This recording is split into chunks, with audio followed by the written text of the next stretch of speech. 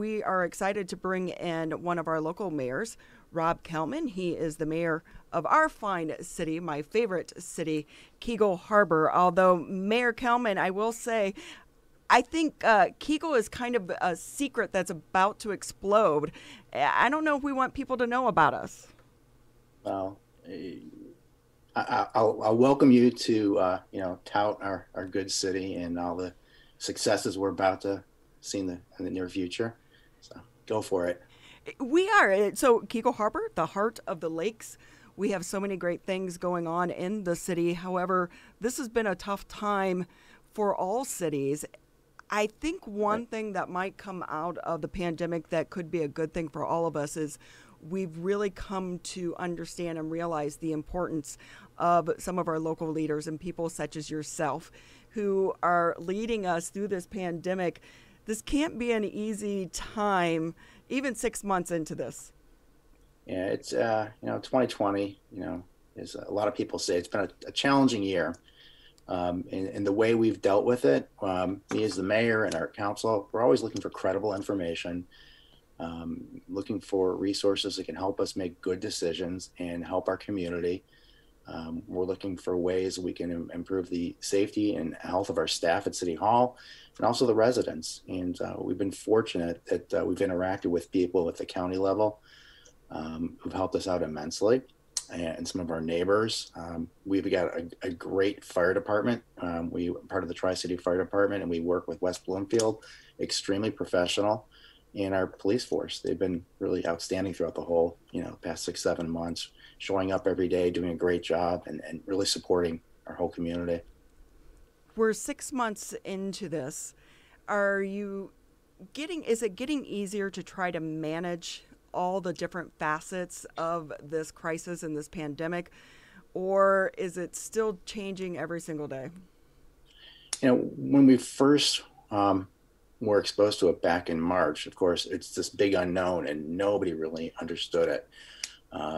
Working with, of course, the Oakland County Health Department, I think they've been, and the Oakland County Executive Office, they've been really good about disseminating information to us and helping us understand what steps we can take to help secure things. So, it's never easy when you're dealing with something like this, but we've had experience now, and I think as a council, we've listened to some of the people who are involved at the expert level, and we're making some good decisions to help us move forward. And so, in that sense, it's a little bit easier for us. I think we're into it. We understand. Even some of the medical doctors know they're understanding the ways it's spread, so we can take the right precautions. And fortunate, we've got some grant money coming in to help us secure City Hall and some of our parks and things like that. So we're safe. Mayor Robert Kalman with us on the Oakland County MegaCast, joining us from the city of Keego Harbor. He is their mayor in the city at this moment in time. And Mayor Kalman, we talk a lot about the grant funding that's come in to help keep city services running smoothly and to help support some programs that help support our local businesses. As we're heading into the colder months of the year, we're into the thick of fall and we're approaching winter. Has there been any discussions at the city level, too, similar to what happened in the spring early on in the pandemic, to help local businesses, particularly retail and restaurants, that may have to move a significant portion of their business back indoors because of the cold weather? All right. Yeah. Thanks, Tyler. I think you remember we put an ordinance together this past spring to expand the outdoor seating to help the restaurants weather the storm. We had reduced capacity inside, so we let them expand outside for seating and hopefully pick up some additional revenue. It's up to the individual business owners how they want to pursue that, and we're going to think about ways we can help out. But as we move back into the colder weather months and people aren't able to sit outside, hopefully the business owners are going to think of some creative ways to help their activity and the revenue stream. And I've been pretty vocal. I got a Keego Harbor Facebook page myself that I help administer. It's a personal page, asking residents to support our local businesses. Some of them I know that like Cachinos are very fortunate. They've been around so long, so their carryout business is helping to sustain them, although I'm sure they're missing some of their larger events.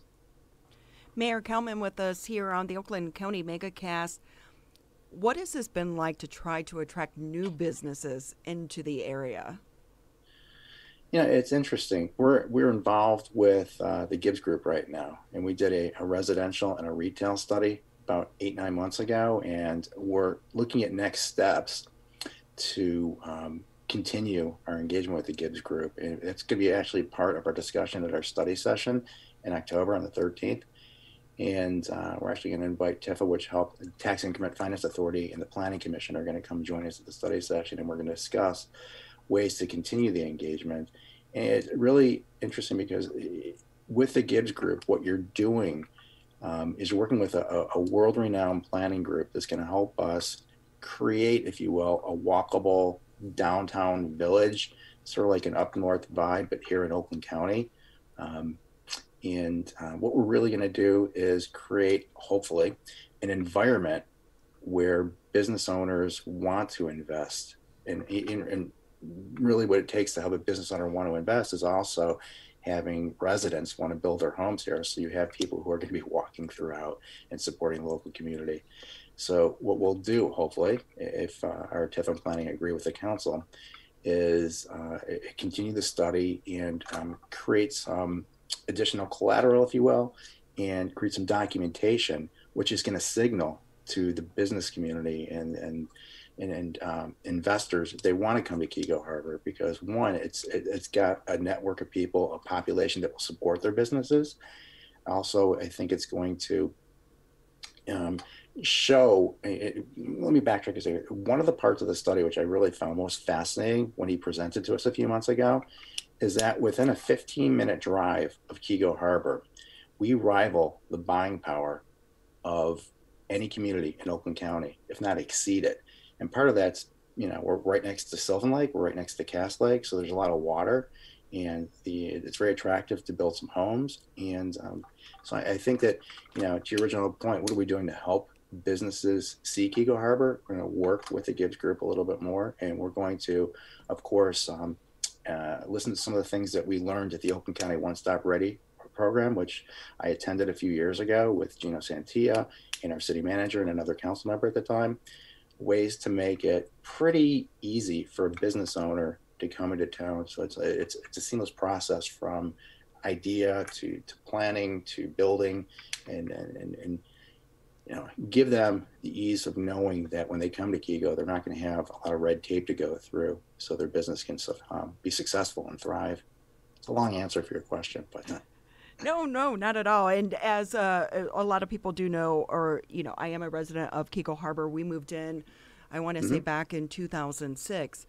And when we first moved in, we did have some of the coffee shops and those little stores that have since gone away. And I miss that. I miss being able to go to Big B Coffee, if you remember that. That tells you how long we've been there, sitting by the fireplace. It's a computer shop now, I think. Yeah, yes. And they're even moving now, too. So with that, what is it, if you had a magic wand, what would it look like? Because we do have quite a few businesses on that strip that have been closed for quite some time.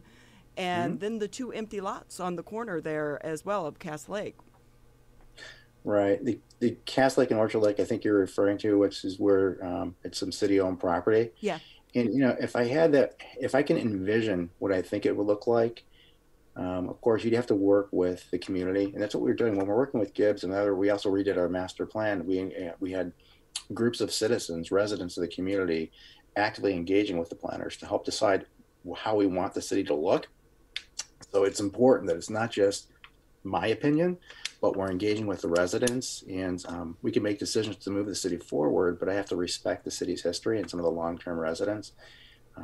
Because it's like the tension with the rubber band. You want to go in one direction, but the other, it pulls you back a little bit. With the Gibbs Group, he showed, and I don't know if you've seen, I should have taken the picture and shown you, created some sketches to some of the cities he's worked with before. And so if you think of an up north community where you had this walkable downtown village, and we could almost superimpose that within the Cass Lake and Orchard Lake area, and create that walkable, the cool vibe where people can walk from restaurants to maybe a shared parking lot somewhere.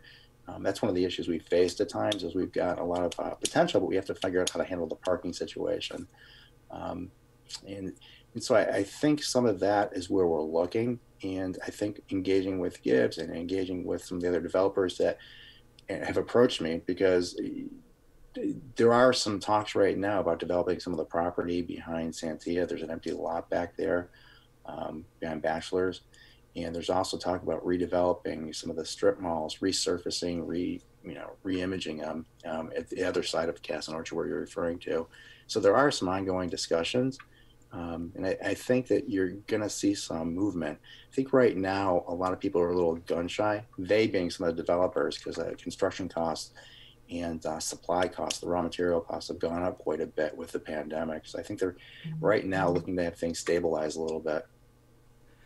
Some exciting news, though. It sounds like the old Johnny Rockets is going to reopen. I think I saw that on your Facebook page. Yeah. Somebody just leased it the other day. There's going to be from what I understand, a restaurant similar to what Hunter House is in Birmingham. So that's going to be sometime in November. I think one of the social media sites exploded when that news came out. People were pretty happy. Yeah, that building's been sitting empty for quite some time. Well, I think in 2018, our population in the city of Keego was just over 3,400. What are things looking like for the census now? Are people actually filling it out? It was, with COVID, it was a little challenge with, I've seen the census workers, in fact, in your neighborhood. The other day, I saw them with their masks on, walking around trying to get people to fill out the census form if they didn't do it online. Of course, it's always important. And I believe the date, which was supposed to be sort of soon, was extended till the end of October so people can fill it out. And the numbers are probably going to be pretty stable right around now. 3,000 is the rough estimate. I'd expect it to be right around there when the census is done. So it's right in that neighborhood. Robert Kalman with us on the Oakland County MegaCast. He is the mayor of the city of Keego Harbor today, joining us on the program. Mayor Kalman, with the schools back in session, there's, of course, Roosevelt Elementary School that's right next to Keego Harbor City Hall, and then very close to just outside the Keego Harbor city limits is Abbott Middle School as well. How much of a focus has been put on the safety of those schools, being that they are operating at different times than normal? We've talked a little bit about that with Chief Fitzgerald. What's the response been like from the community in terms of the parents and the teachers on site on those days where they are in person? Yeah, it's they've been very appreciative, because Chief Fitzgerald and the Keego Police Force, they've been very upfront with drivers in the community. They actually will park a squad car in the turn lane for, not to obstruct the Orchard Lake Cass Lake Road turn, but I've seen them with their lights on at the early morning drop off and the late morning pickup, the early afternoon drop off, the late afternoon pickup. And they're out there. They're very visible. It's one of the things I like about our police force. They're friendly, and they interact with the residents, with the business owners, and it's not like they're hiding in a corner playing a game of gotcha. They're just out there. They're showing people, hey, slow down. Most people know that when you go into a school zone, it's 25 miles an hour, but because of the different drop-off times, I assume Chief Fitzgerald talked to you about this. People might not be aware that you need to slow down at different times of the day now in Cass Lake. And I think he's had pretty good partnership with the Orchard Lake Police Department, because Orchard Lake Middle School is actually Abbott. Orchard Lake is, of course, the one over on further down West Bloomfield. Abbott is actually parked right in the city of Orchard Lake Village. So part of it appears to be in Keego Harbor, because it's right across this. If you walk across the street, it's Keego Harbor. But we're working in close collaboration with Abbott and the Orchard Lake Police Department to handle that one. So it's very visible. Mayor Robert Kalman with us here on the Oakland County MegaCast. Mayor, everyone had to pretty much go virtual during the pandemic. How is that going? I know sometimes for city meetings with the comment period and sessions, it can get a little confusing. But do you think it could be something that sticks around after this crisis is over? And wait, let me unmute myself. Right. Yeah, we've had a few where people start talking and we have to remind them to hit that unmute button. Um, I'm pretty comfortable with it. Like I think I've told people before, I have a technology company, and even having that technology company, I still catch myself having to hit the unmute button. Just want to be polite and not leave it, unmuted while people are talking.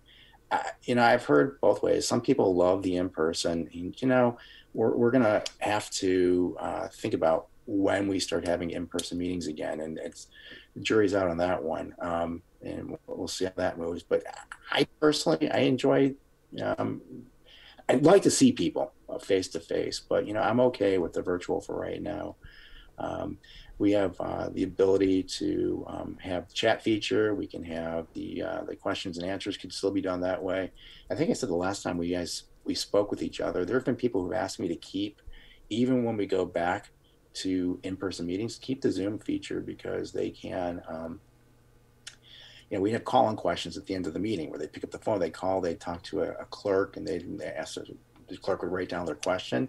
With Zoom, they can actually engage one-on-one with us, well, five if it's a council, but they can ask a question on screen, and they feel that's a little bit more interactive, and they feel a little bit more part of the meeting if they're sitting at home. We actually now we'll look at some virtual meeting policies for our boards and commissions because it'd be helpful if they're out on business and they can still partake in a meeting if they're out of town. So it's working. It's is it ideal? Nah, people would love to be in person, but this is what we have. I would imagine it's also a good feature, though. Like if I have kids, I can be at home, cook dinner, help them with their homework, and not have to take time out of my schedule or maybe even take them up to the meeting with me as well. So there are some benefits to everything. Yeah, absolutely. So just over 30 days until election days. I know here in Keego, it's not really a big thing. We have the one polling place. How did it seem like things went really well for the primary?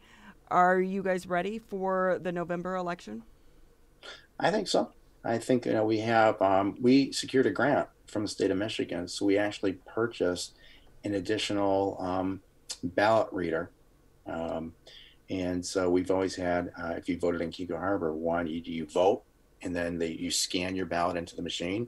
We now have a second one, which is going to be exclusive for the absentee voters, and we set up an absentee voting board to help secure those. But there's a whole process. It was really eye-opening, is what you have to do. And I know people are concerned about mail-in or absentees, and so there's a whole process that's being followed to make sure that's happening. So I think we're going to be in good shape. And you never know it's election season. There's signs. I've seen a few signs. Yeah, it's real quickly before we have to let you go. Trick-or-treating, it's such a huge deal in the city of Keego Harbor because of the way our city is laid out. A lot of people have been concerned that the city was going to cancel trick-or-treating. Anything you want the public to know about that issue? I'm not canceling that. I mean, that's, we'll see what the governor wants to do, and there'll probably be some recommendations as to safe ways families can engage with their children. So, I mean, stay tuned as to what the state and the health departments have to say on that one. But, it's been a rough time for a lot of kids, and that one, there's gonna have to be some safe ways that can still take place. Social distance, trick or treating, families maybe leaving candy further out, so you don't have that close contact. But especially in some of the neighborhoods where it's been such a big activity over the years in Keego Harbor, that they're going to have to figure out a way to do it safely and move forward with that. Mayor Kalman, thank you so much for taking time to be with us. We appreciate it.